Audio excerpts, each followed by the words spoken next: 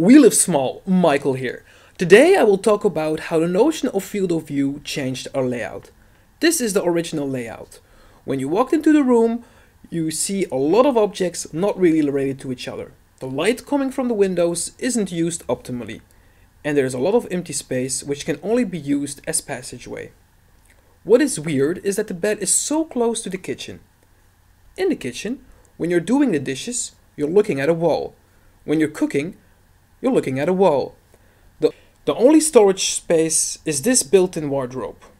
When you have a look in the bathroom, the first thing you see is a radiator. Let's change all that by placing the bath as a central piece and everything else around it. The main functions are centralized. This is a great field of view example because this reorientation makes it possible to stay in contact with the other room if you want to. By flipping the door, we created a more comfortable hallway, and by moving the built-in wardrobe, we freed up a lot of space. We also freed up the space between the windows by moving our radiator. We'll use that space later. The next big challenge was to liberate the space taken by the dominating bed. By moving the bed one level, we had enough room to place the kitchen more central. We even devised the kitchen and moved the heating area to the space between the windows. When you're on the mezzanine, the whole kitchen is in your field of view and so are the windows.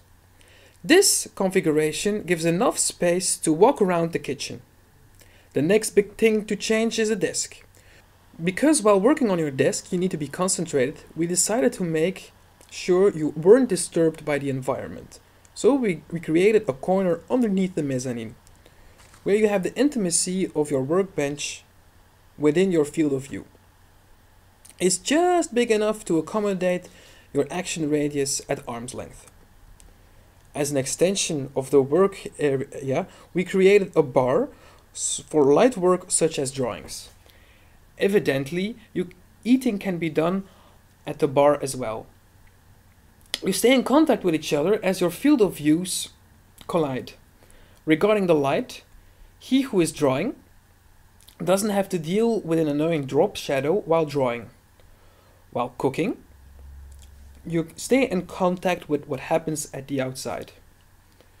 He who is doing the dishes has the light coming from behind, lighting up his working area.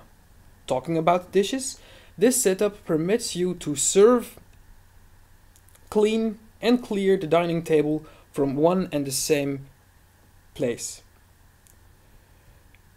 These extended window sills permits us, together with a radiator underneath them, to have a heated internal balcony. Since we have no walls to determinate rooms, we use the notional field of view to separate all functions when you are in front of them. And once you take a step back, they form a whole. We hope you enjoyed watching this video as much as we like making it. Have a great day, and if you didn't already, please subscribe.